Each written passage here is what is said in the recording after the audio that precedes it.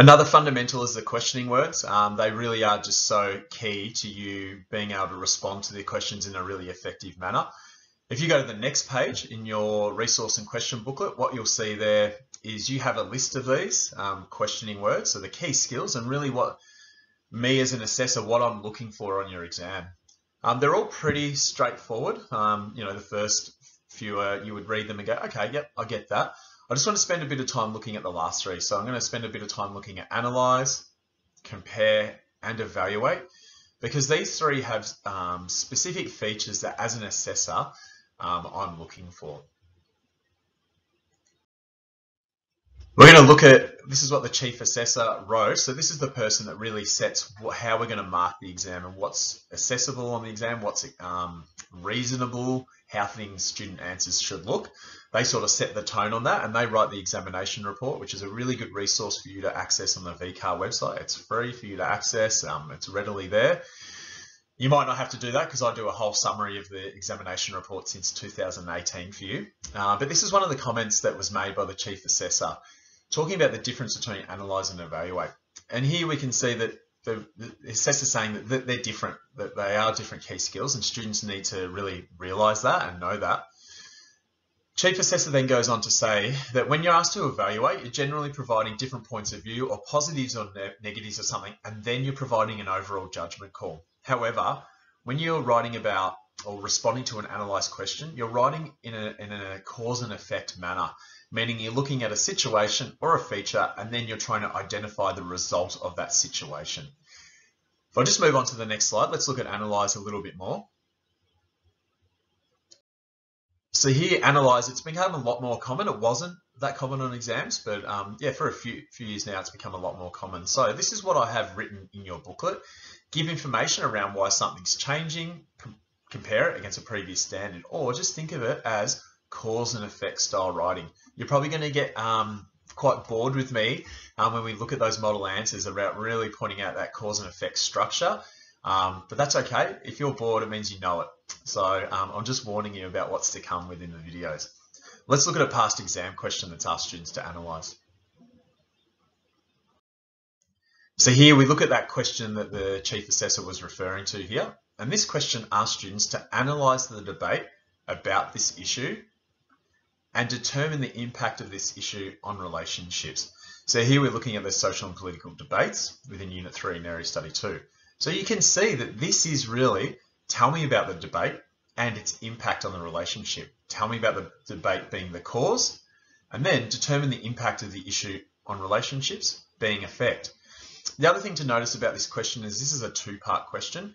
So that one of the things is, I think it's really good, whenever you see the word and, try and identify, is there multiple parts to this question? So I used to encourage my students to separate this question when they see the word and break it down into two parts. So maybe for 2 marks, you could tell me about the debates around the issue, so each side of the debates, and then go on to the effect around the effect on relationships of each of those sides. So hopefully that gives you a little bit of it might be a bit easier to answer a 2-mark question and then answer a 3-mark question rather than trying to write a 5-mark answer.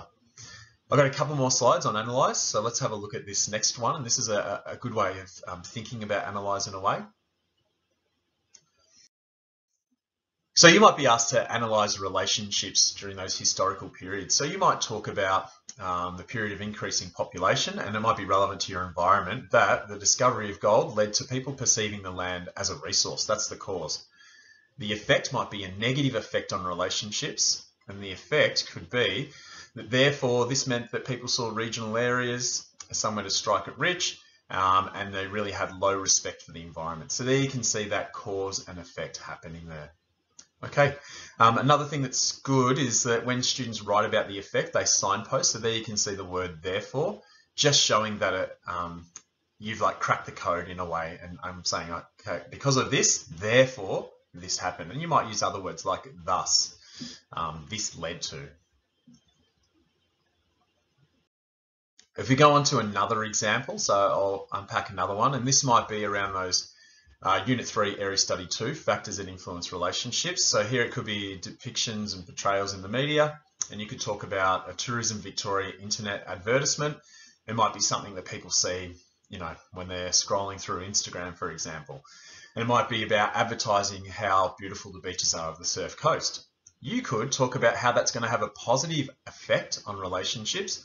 And as a result, people might perceive a place like Anglesey in a positive light, see it as a place for recreation and engage in activities such as surfing. Again, using that little conjunction is what we would call them, but it's just a signpost to the examiner to say, hey, I know that you're looking for cause and effect.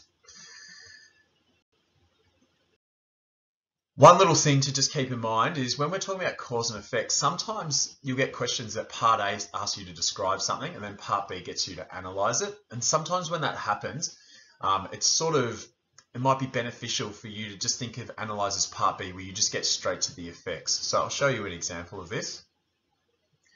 So this is a question of 2016, a little bit dated, but it could still be used, on the exam that you're going to sit this year.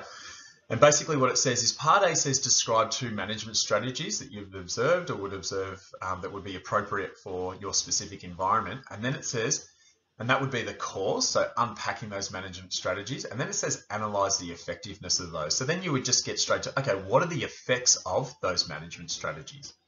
All right, so there's a bit of a starter around analyse. I sometimes think it's the hardest command term or questioning word or key skill of the lot. So maybe that's clarified it for you a little bit. Like I said, we're going to break down a lot of model answers, so you'll get a lot more practice if you haven't quite got it. And I guess the good thing about these videos is if you didn't quite get it that first time, you can go back and watch it again. Let's move on to compare.